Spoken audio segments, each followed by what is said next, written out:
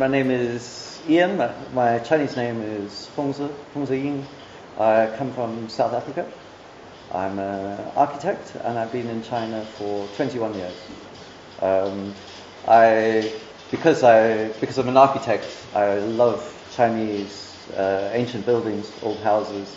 And so when I settled in Yangshuo, I thought someone needs to protect the houses. So that's what I do now, is I design and renovate old buildings.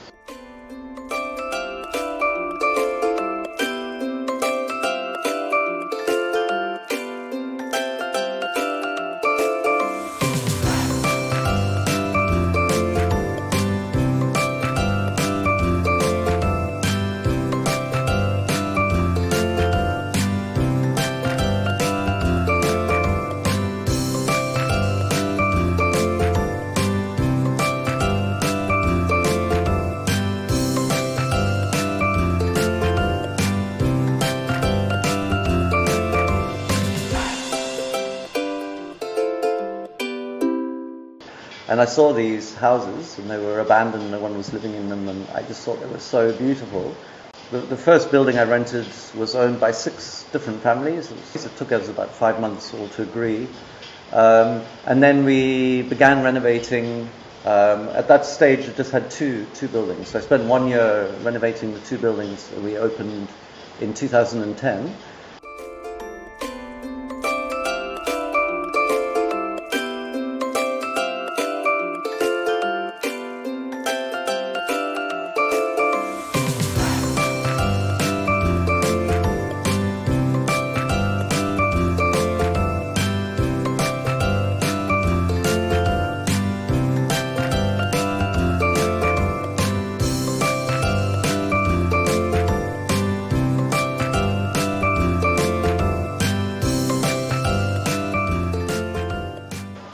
The happiest thing for me was when, in the first year, I'd nearly finished renovating the buildings, and I was on the roof, I think, just doing some roof tiles, and there was like 4 or 5 old people from the village, probably in their 70s or 80s, and they came and called me, and they were like, "Fengzi, come down, we want to talk to you," and I thought there was some sort of problem.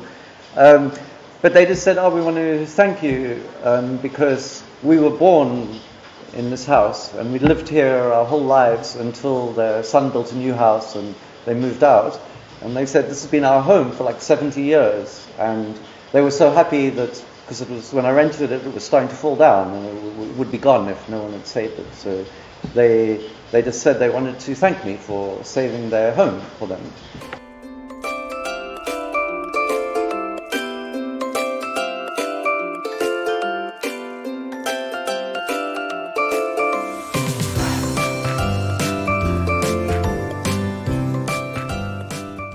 But then, as the tourism business took off, the bamboo rafting, that had a very big impact. People started building houses, so there was the fruit business that really took off. So a lot of women started doing the fruit picking and fruit packing, and men were doing bamboo rafting and building. So all the people came back to the village. That's all spectacular, because that's all happened in like the last 10 years or less.